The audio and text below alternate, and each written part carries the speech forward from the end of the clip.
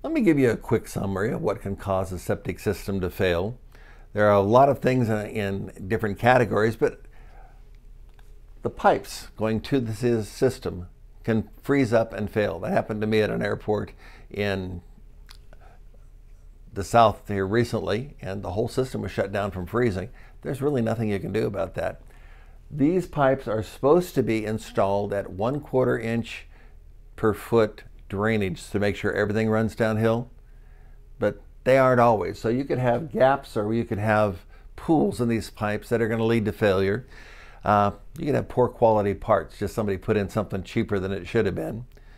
People could have vandalized the tank by sticking something down there that doesn't need to be there. Flooding and natural elements can cause a tank to actually lift up out of the ground, or pipes to break. Roots can be a problem because any place that there's any kind of a leakage, they're going to find that water, and they're just as big as a thread coming in and can turn into a 500-pound root ball in a tank. You can have overusage of a tank, or an undersized tank. There's just a myriad of things that can go wrong that you can help prevent, and there are some that you can't help prevent. You can't stop flooding, you can't stop freezing, but you can do proper maintenance.